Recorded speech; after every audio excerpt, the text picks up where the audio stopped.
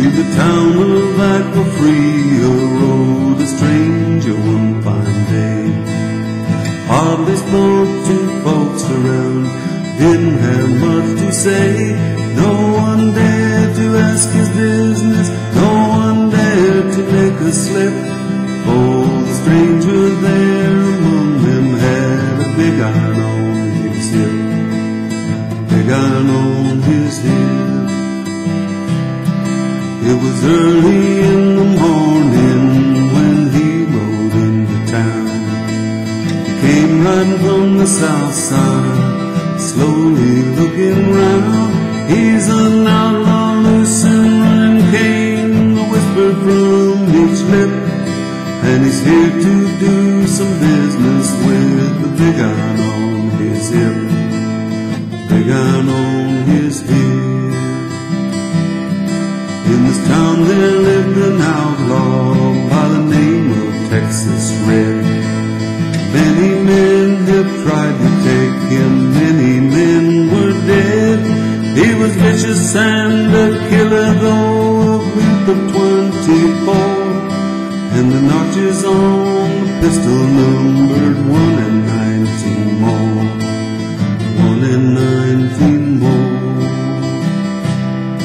Now the stranger started taking, made it plain to folks around. The Arizona Ranger wouldn't be too long in town.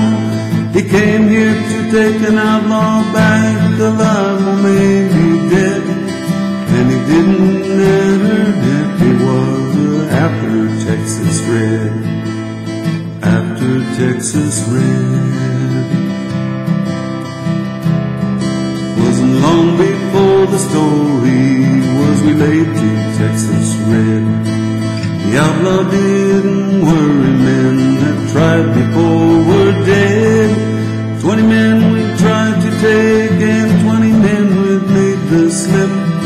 21 would be the Ranger with the big iron on his hip, big iron on his hip. The morning passed so quickly, it was time for them to meet. It was 20 past 11 when they walked out in the street. 20 folk were watching from their windows, everybody held their breath. They knew this handsome Ranger was about to meet his death, about to meet his death.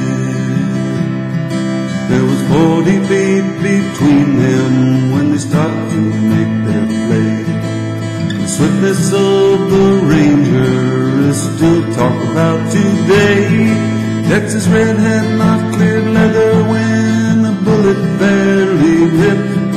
And the Ranger's aim was deadly with the big iron on his hip, big iron on his hip.